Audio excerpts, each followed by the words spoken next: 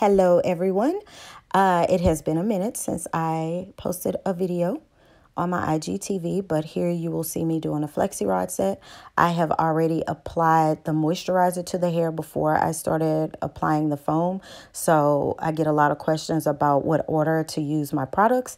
You use the moisturizer all over and then you apply the foam to use to wrap or twist your hair. The foam is the setting foam, lotion, or whatever you want to call it.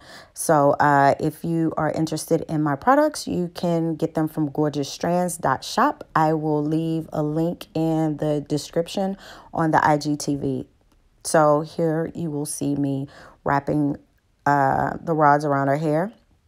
You'll also see that she has some straight ends. She mainly wears her hair straight. She's been natural for a long time, but she mainly just wears her hair straight. And that heat damage she had when I met her was not caused by me.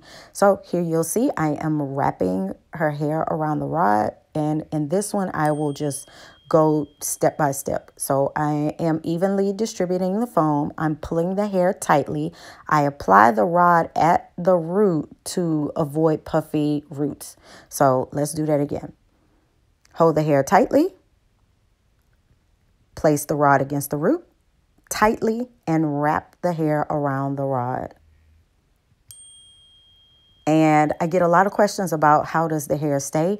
It stays with the foam. The foam helps the hair adhere to the rod. So here I sat her under the hooded dryer for about an hour and a half. Her curls are dry and I am taking them down and I will separate them. And after I separate them, I will pick at the roots. And here are the curls. Thank you. Bye.